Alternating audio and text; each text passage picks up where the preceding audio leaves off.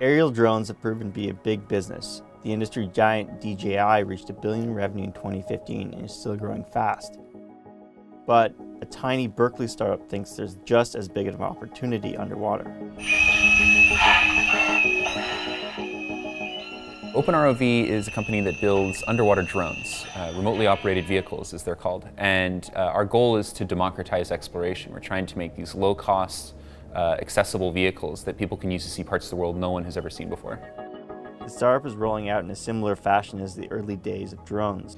The company launched a do-it-yourself underwater robot kit in 2013, and now it's finally preparing to launch its first consumer product, the Trident.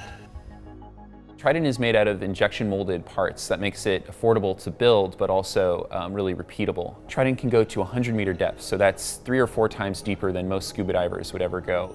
At that depth, we have 12,000 pounds of force pushing these plates together. Basically, you use a gamepad controller, just like you would with a video game. And with those joysticks, you can make the vehicle move forward and backward, left and right, and up and down through the water column. While it's doing that, it's sending a live video feed up to the surface, so you can see exactly what the robot sees real time. So a lot of people don't realize that radio waves don't travel through water. So if you want to get live video up from the submarine, you have to have a tether.